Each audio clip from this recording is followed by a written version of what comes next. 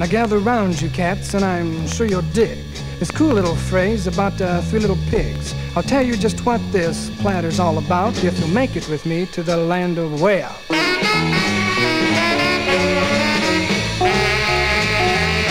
Now there were two little pigs who knew how to hoof, but they didn't stand a chance with the fuzzy wuzzy wolf, since brother who protected them because they were so green was beating his bongos on the village scene.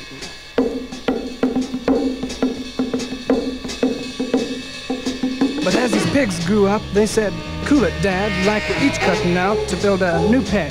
So the first one took some straw and the second some sticks, but the third one, he was smart, man. You guessed it, bricks.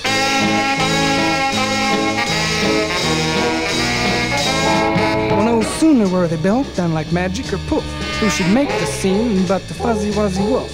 He banged on the door and said, "Pig, let me in." "Oh, not by the hair of my beauty chin."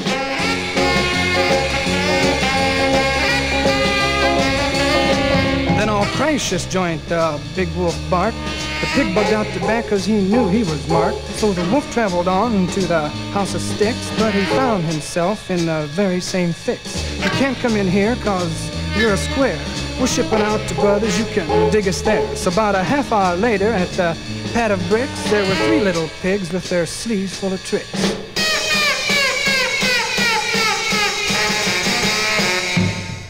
When the fuzzy wuzzy wolf saw he couldn't blow the pad, he hopped up on the roof and wailed, "Dig this, Dad." But the pigniks inside were grooving it so they got a pot of boiling water and the rest you know. Looks like this story made out all right, 'cause guess what those pigniks had for supper that night? Man, like they dig those wolf burgers.